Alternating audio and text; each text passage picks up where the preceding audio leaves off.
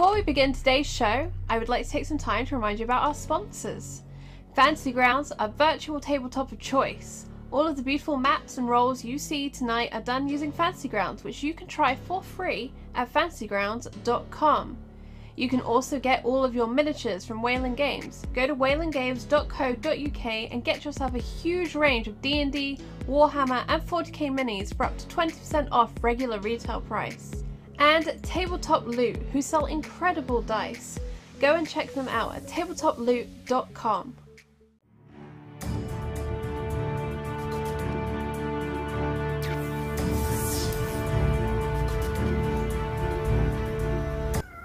Hello, and welcome to Encounter Roleplay. You're correct.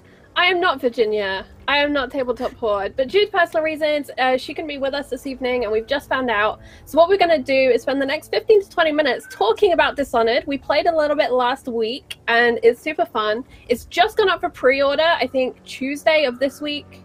Yeah, Tuesday of this week, so you can pre-order it right now. Get a hold of that PDF and start playing. It uses Modiphius' 2D20 system, and all of these lovely people were victims of it last week. What I'd like to do is briefly go around, tell us about your character and how you found making them, and then we'll discuss a little bit about other mechanics and the plot. I'd like to thank everyone who is in chat right now. Thank you for hanging with us, and thank you if you're watching on YouTube. Let's go and say hi to Jordan, also known as Sassy Bastanda. Hi, Jordan. Oh, I was muted. Hello. Hello. Oh, man. So we're talking about our characters? Okay. Yeah, so I know about the build and your ideas for them and how you found that whole thing. Yeah. So I have a lot of fun. So I don't always build my characters. I build my characters a little bit differently sometimes. Sometimes I'll go in with a set idea. I knew that, like, going into this game, I'm playing a very reserved character in Star Trek, which is not my stereotypical vibe. And so I knew I wanted to play someone who's a little bit bolder, maybe a little bit more punchy, so that this sass level can exude. So when I was going through the list of things, of course, people have already chosen some things. And so I'm trying to be, you know, different because I gotta stick out. But I ended up finding if I can get my character sheet to open and remember what it was called, but the Miscreant, which really stood out to me because it's just kind of like a rebel, kind of very punchy, but not like dedicated to being punchy. They just kind of like to wreak havoc, and that sounded like a lot of fun. And so for the name, what I did is I went and I looked up. The great thing about this book is it tells you what you're looking for. So, like, I haven't played Dishonored, the video game. I've seen some of it. I've talked about it with some friends. I've read a lot of content on it. But it kind of gives you an idea of what the setting is and where you can go. So for names, it tells you you can look into like names from the 17th and 18th century. And so I just went and looked for really obscure names from that time period, and went from that.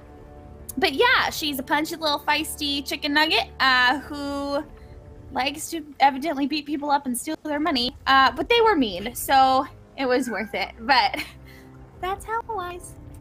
So there you go. Eat the rich, steal their money, beat them up because they're all mean. Let's drop on down to the wonderful Aram, also known as Vartian. Let's hear a little bit about your character. So Hardy Foster is a 19-year-old, 6'5", lean fuckboy who just basically jumped ship off his uncle's whaling ship and is literally trying to get his feet under him as a young person in a brand new city that he's not familiar with, where he does better on the sea than on land. He never enjoyed whaling. He kind of was forced to because he was adopted by his brother's uncle, and he was kind of forced into it. He loved the sea. He never really enjoyed whaling. Like that was a very traumatic process for him. And so he's just trying to figure out like what his life is about now. As far as the game, I found it great. As far as making the system, like the character creation system really took it through When they showed you comics where it was like, here's how the actual mechanics work, and it can just look at pictures, and like it can walk you through it. That was a godsend. That I had not seen that before, and that was incredibly helpful for me to actually visually see how it all worked. That really kind of clued it home for me. So I found the whole process really easy. And the art for this game is so good. You can kind of see a lot of it in the background. I've put the blood flies on the overlay, which I've been reliably informed don't actually appear in Dunwall, but I think blood flies are super cool. So I put them on the overlay, and we've got a little rat, because the rat plague, let's go on that side. The rat plague was a big storyline right before the two-shot that we're playing, and we will be picking up the two-shot next week, so never fear. But there's something cool about the characters, which is similar to how many of the 2D20 systems are set up, in that you have these core ideas. I think in this game they're called truths, right?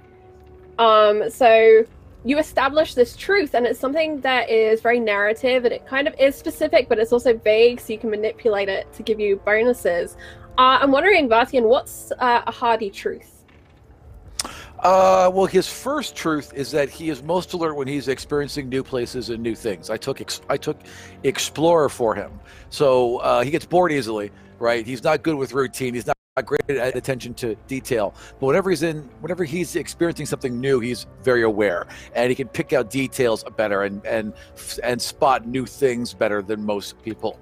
And his second truth would be that he wants to trust adults that show him a kindness. He's got daddy issues from him being a drunk, and mom issues from her passing away in childbirth. So he's never really had a family. So like any adult that shows him kindness, he's going to trust, which is not a great, trait to have.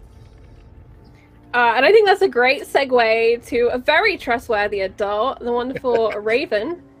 And your character, let's hear a bit about them. Yeah, so Zebby is very not trustworthy at all. I also have never played Dishonored before, so I came into this whole thing a bit blind, much like Jordan. And I found the book was super easy to follow, and reading through some of it, I was trying to figure out what character to go with. And I realized I already had a character that would fit the world really well and would be perfect for a one or two shot type game. A character from a novella I wrote. And so I was like, it would be really easy to adapt to this character. She would fit perfect in this world. So that's what I decided to do. So Zebby's a former ship's surgeon who essentially took her knowledge of how to put people back together and make them stay alive, and reverse engineered that into becoming the perfect assassin. So she kills people for money and is a high-functioning alcoholic. That's actually her flaw. And her truth is if you don't get close... yeah. Her truth is if you don't get close, you can't get hurt. So, Ooh. Oh, I feel that in my heart. She's a very broken character. But she obviously doesn't tend to show that. She's got a lot of bravado, and much like Jordan, I just drew a blank on your character's name. Hellwise? Is that it? Yeah. Yes. Much like Hellwise, enjoys a good fight. Who doesn't enjoy a good fight in any system? Let's be honest. How did you find the fight that you did? You had a little bit of a scrap with some City Guard last week. How did you find that in terms of the momentum and the fun of that? It was very exciting. I unfortunately had very bad luck on my rolls, but I didn't feel like, I rolled poorly, so, this is horrible and I hate it. It was still exciting.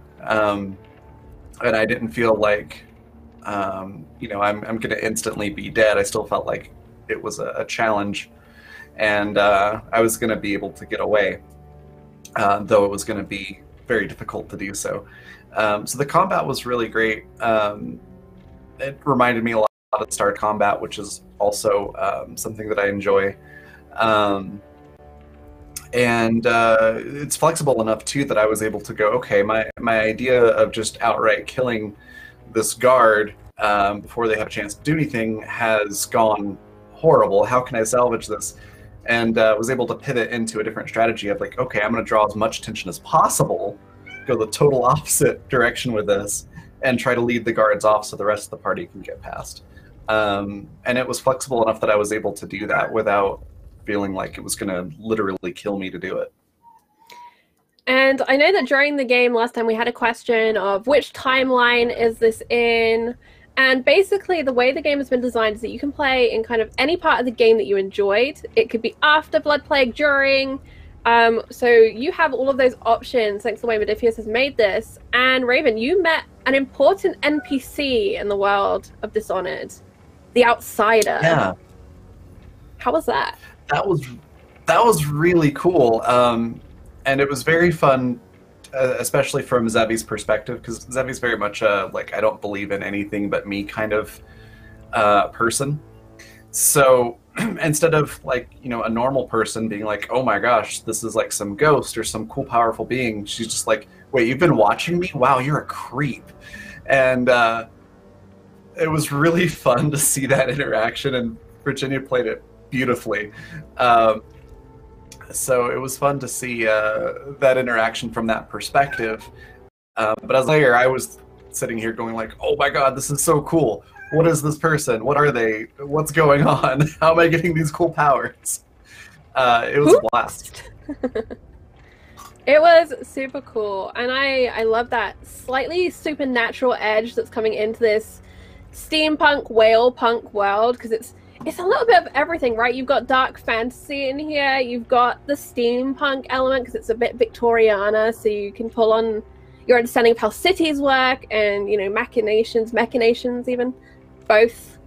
And then, you know, you've got these gods that kind of linger on the fringes. And Max, I'd like to talk to you about your character and your dive into Dishonored. Yeah, absolutely. So the world itself just feels very akin to the game. They've done a really good job, I think, because I played a few hours of the first Dishonored game, and I enjoyed it a lot. The stealth elements are all there, and just the elements that have been translated feel so well translated that you feel like you're in the game. But my character is Sebastian, and he also is of the miscreant archetype as Jordan's character, but I kind of took him in a different way, as he is actually originally not from Dunwall. He's from the island of Serkonos, but came over at a young age and eventually found his way into this job as a tavern guard. And so a lot of my points and skills and everything went into more intimidation and wanting to make sure that he was a hardy enough guy that should he get into a fight, or, you know, whether it's because he needs to remove someone from the bar or just any other reason, he can do so and take a few hits, but still maybe have enough stamina to outlast them. And then, you know, the talents that have been listed are so well thought out to fit those archetypes.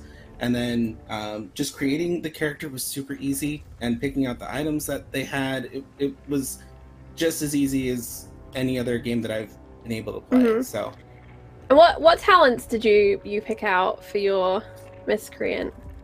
So the talent that I have is called Shoulder Charge, and when my character succeeds at fighting forcefully to attack, and you move. So if I attack and move in to get into reach of the enemy, I can spend a point of momentum to impose a truth known as knocked prone onto them as part of that. So I just run in and just knock them straight down. So let's talk about these word modifiers really briefly. It says forcefully. Is cleverly one of them? There's something like that, yep. Right? For your intellect chests. I love this idea of like this descriptor for like how you're taking an action. And it really feeds for me into a roleplay idea where you're doing something in a way, right? You're not just attacking, you're attacking cleverly, you're attacking forcefully. Or, you know, how did you all like that? Have you played in a system that uses a similar style of thing before, or? I mean, I've played in systems where I'm good at certain things, right? And that kind of drives how you're going to play the character. I kind of like if you're a agile character, you'd play more on agile roles. But this is a little bit more broad, where you're thinking, well, I do things swiftly. Doesn't necessarily mean agile. It could mean you make rash decisions, or you run really fast, or you make snap, choices. And if I do things carefully, like everything I do then is like, well, I'm not just going to rush in because I'm better when I'm careful. So it really just helps drive the whole character. And I like that because it really reinforces what I'm doing and then benefits that with game mechanics. I think also go ahead, sorry. Sorry. The only one I've ever played that has anything similar to that was there's some Powered by the Apocalypse settings that have some things like that, where like maybe your weapon is loud, or there's some that are messy, things like that, which kind of gives you a little bit of a descriptor of kind of how to play off of that. But this one kind of takes that idea and runs with it. It does give you a lot more of a mental image of how exactly your character is doing this, and that makes it a lot easier to convey in the role play as well. Yeah, I think with so I play Dungeons and Dragons mostly. I've played other settings and things like that. But I think that the beautiful part about this is, you're so confined in Dungeons and Dragons when you have to choose your proficiencies. So you don't get to choose how something is done. So maybe I am really good at punching people, but I'm not good at doing them straight to their face. So I think the whole element of having almost these two different stats that complement each other and allow you to have the it allows you to round out your character, really. Because, you may not be an loud about person, but you may be able to do some things that loud people do in your own way. I think it's more authentic to how we as human beings work. We're not good at everything, but there are things that we can be good at if we do them in the way that suits us. And so I really love that whole aspect of it. And Max, you've actually played a bit of the games.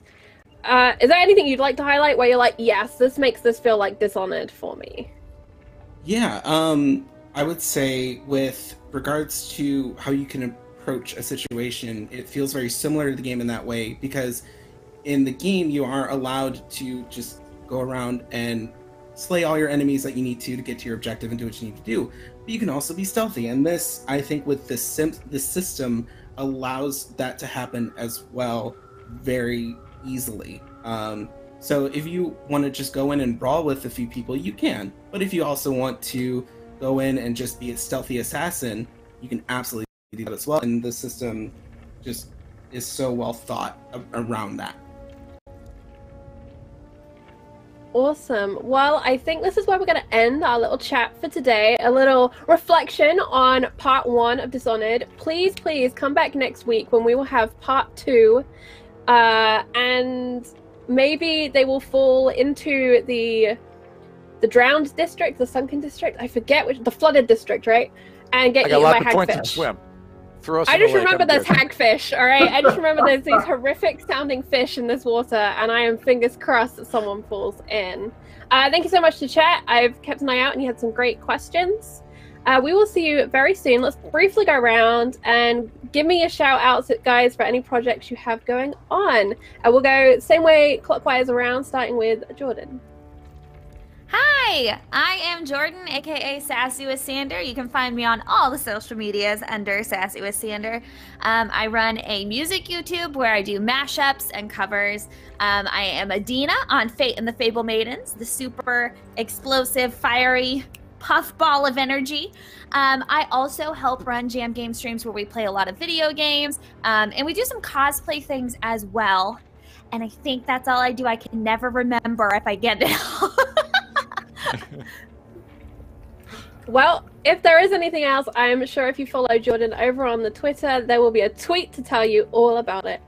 And Aram, where can we find you and what are you up to? Hey, I'm still working on 2 D&D podcasts, of the Gods and Gods Fall, and I'm launching a short run series through a classic D&D module, Castle Amber, which I'm really excited about. It's been one of my favorites for a long time, and I had to rewrite a lot of it for 5e rules, but it's going to be a lot of fun. Then you can find all of that I'll post links to it on Twitter at Vardian.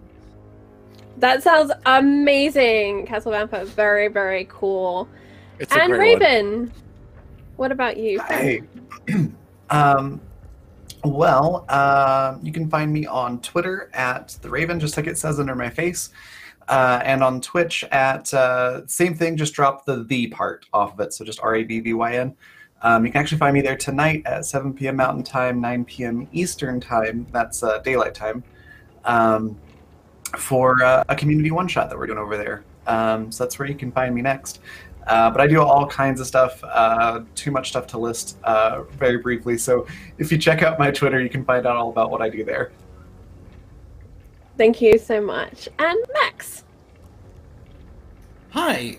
So you can find me everywhere on Twitter and Twitch at MaximusJ07, the same handle. I stream occasionally here on Twitch. I DM on the side sometimes, but you can come over and say hi to me on Twitter, and I talk about TTRPGs and just all the fun things. So yeah. Awesome. Brief plug for me this weekend on Sunday the 29th at 3 p.m. Eastern. We have our monthly Meat Grinder, which is a charity stream raising money this month for Doctors Without Borders. If you're free at all on Sunday, please consider stopping by, hitting the retweet button, and dropping in, sending some love. If you have any spare money, please consider donating. It will help the heroes, both the Doctors Without Borders and the ones in the Meat Grinder. Reminder, we will be live again at 7 p.m. Eastern tonight with The Haunting of Seawall Orphanage. That is 11 p.m. UK, if you are one of our UK viewers. And also a reminder that this weekend, the UK's clocks change. So if you are playing in an international game, double check what time you will be playing at next week. Much love. I will be posting an update to our schedule over on the Twitters. Take care. We will see you later for a little bit of horror in The Haunting of Seawall Orphanage. Goodbye, everyone. See you later.